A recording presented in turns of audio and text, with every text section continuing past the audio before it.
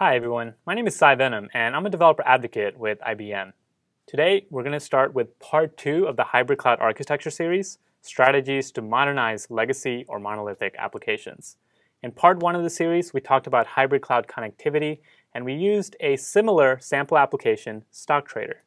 This time around we're taking a step back in time to when StockTrader was still a monolithic application running on-prem on VMs.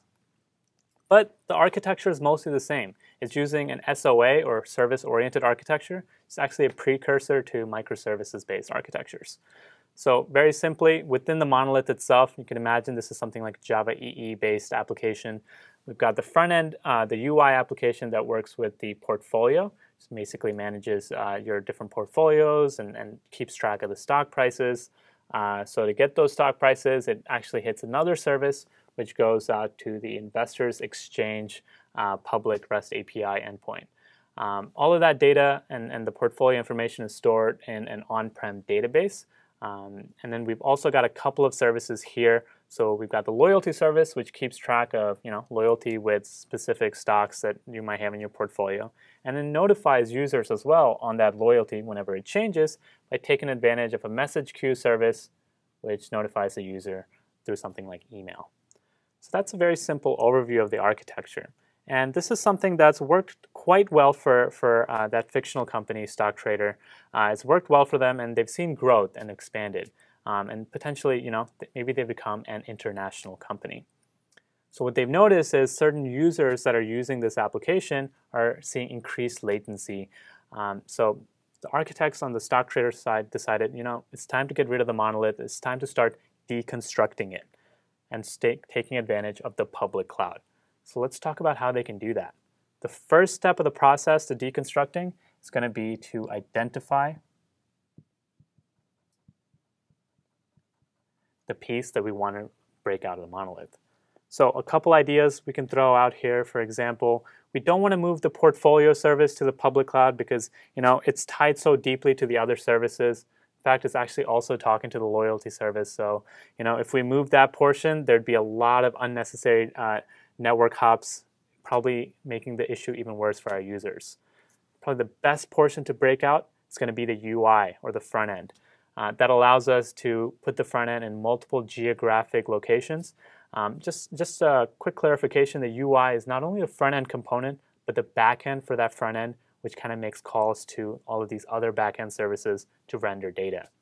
So yeah, so I think UI is a great piece to start with. It allows us to start small and sets us up for better kind of deconstruction in the future. But okay, so the first thing we've done, we've identified the resource.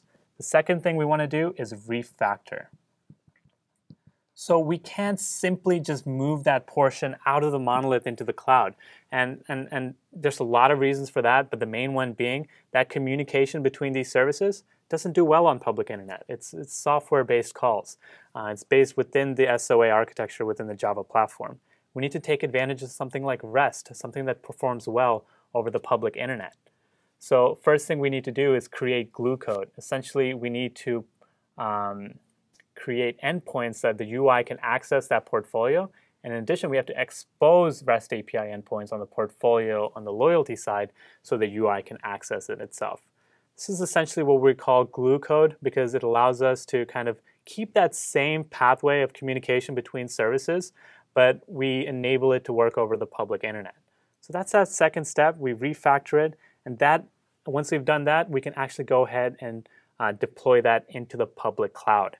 So third step is going to be deploy.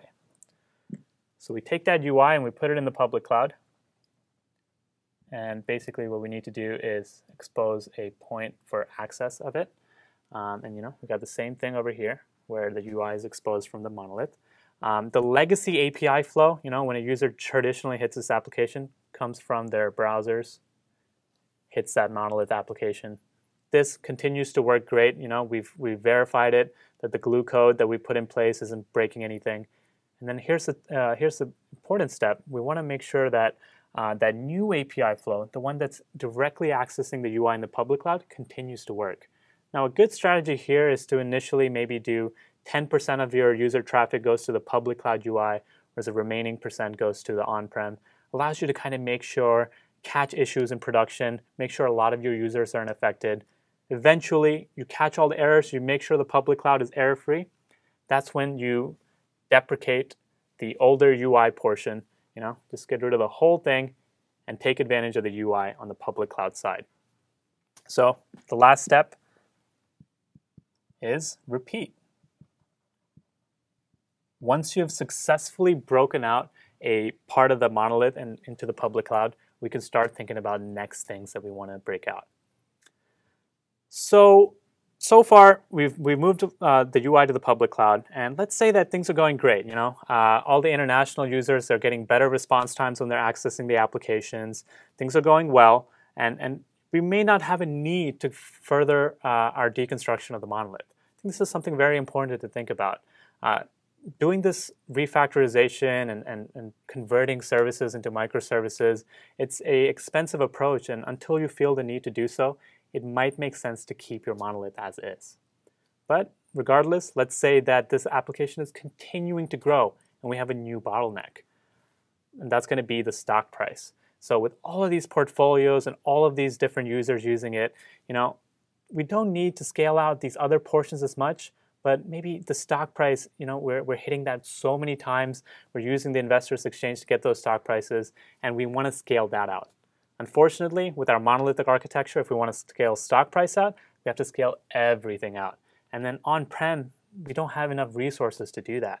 So our users are getting bad experiences again as our user base grows, and we want to move that stock price to take advantage of the public cloud scalability. But let's say that we don't have time, right? So users are already having a bad experience. We don't have time to refactor that stock price out and create a microservice. That's where we can take advantage of lift and shift. Essentially, take this entire monolith and move it over to the public cloud. So you can imagine, let's take that entire monolith, the stock trader. But, although we have the whole portion here, the piece that we really want to scale out is the stock price. So although this is the entire monolith, we want to only use the getting the stock price portion. So inside here, we have a smaller portion to get stock prices. So now that we've effectively kind of lifted and shifted the entire monolith out to the public cloud, we can start taking advantage of scalability. We can maybe scale it out 8 times as an example, taking advantage of public cloud resources. Now, I understand that this is not the best approach, but with the limitations, since we needed to go to market, by containerizing the monolith and moving it to the public cloud, we can really start taking advantage of the resources there and then start thinking about the next step of our kind of modernization process.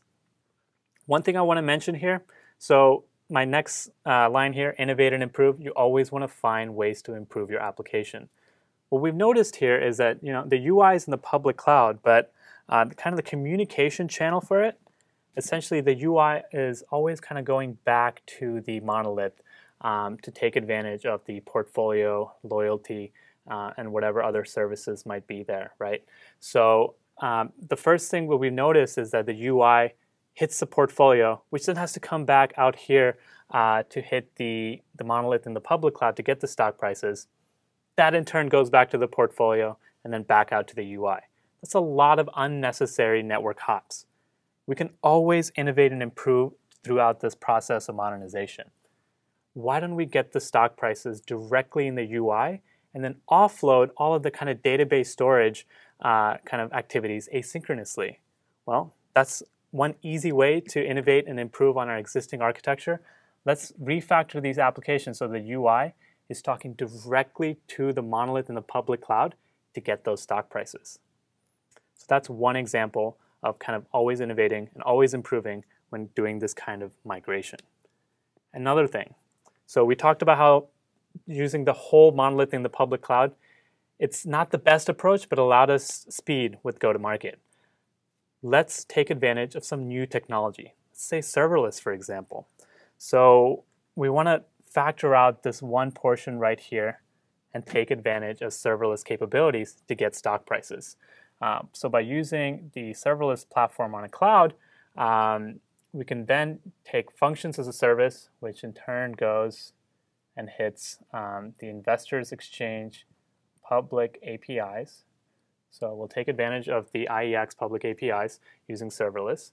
And then what we want to do again, so same four-step process, we've identified the piece, get, we've refactored it into a serverless action, we've deployed it into production, and then what we want to do is test it there, right? So legacy and new API flows. So again, this is the legacy flow, and then the new API flow is going to hit that serverless action directly.